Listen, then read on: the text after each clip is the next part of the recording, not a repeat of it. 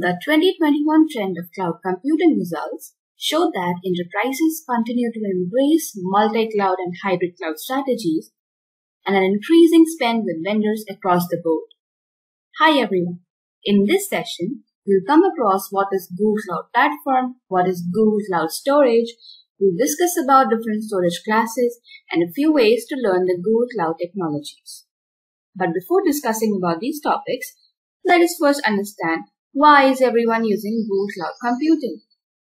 The fact that technology has a great impact on businesses is very evident. Not so long ago, companies had to establish and maintain their own server environment so that they could host and run applications on their premises. One of the very obvious reasons is cloud provides better insights. It provides us with different collaborations with very ease. The engagement shoots up while using the cloud services, the speed increases, and the efficiency increases as well.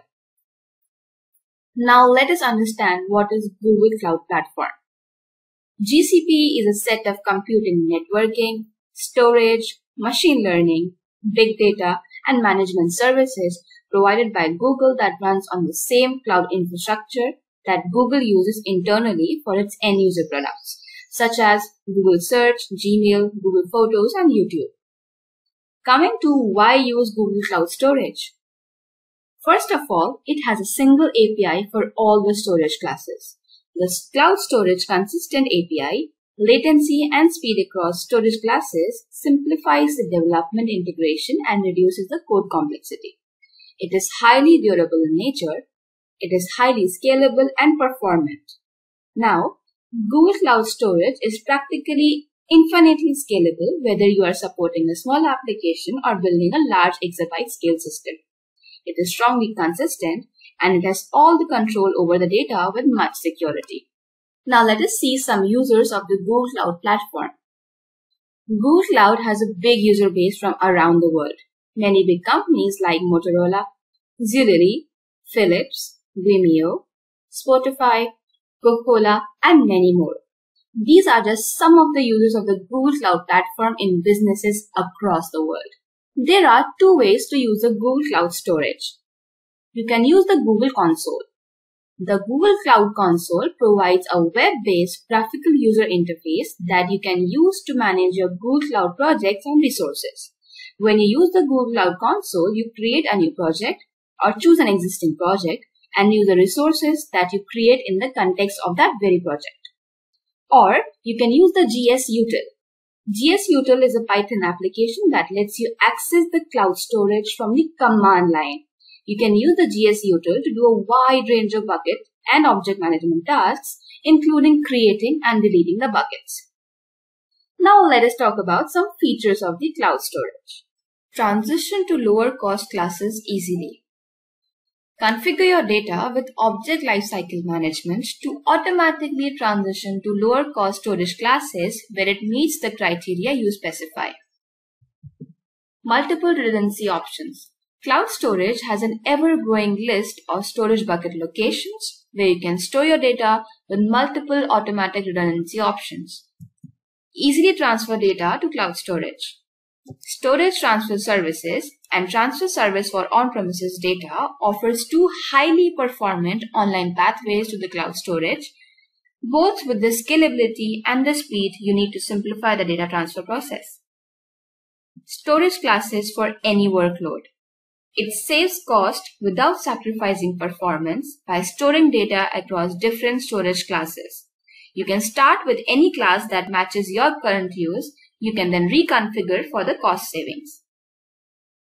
But what is a storage class? Just as there are different types of hard drives, cloud storage offers different types of buckets that you can use to reconfigure in a cloud storage. These storage classes comes with different performance characteristics as well as different prices. Here are some of the storage classes. Standard storage class, Nearline storage class, Coldline storage class, and Archive storage class. Let's talk about standard storage classes. When used in a region, Standard storage class is appropriate for storing data in same location as co-locating your resources, maximizes the performance for a data-intensive computations and can reduce the network charges. When used in a dual region, you get optimized performance when accessing the Google Cloud products that are located in one of the associated regions.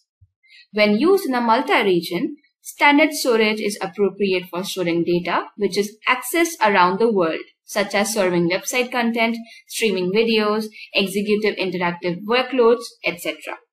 Now let's talk about Nearline storage class. Nearline storage is a low-cost, highly durable storage service for storing infrequently accessed data. It is ideal for data that you plan to read or modify on average once per month or maybe less. For example, if you want to continuously add files to cloud storage and plan to access those files once a month for analysis purposes, then Nearline storage is a great fit. It is also appropriate for data backup, long-term multimedia content, and data archiving. Coming up next, we have Coldline storage class. It is a very low-cost, highly durable storage service for storing infrequently accessed data.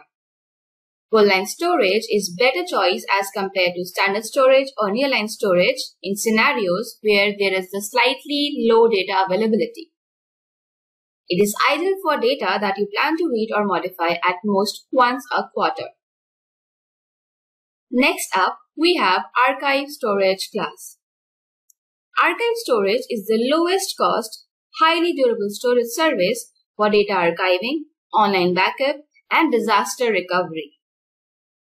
Unlike the coldest storage services offered by other cloud providers, your data is available within milliseconds, not hours or days.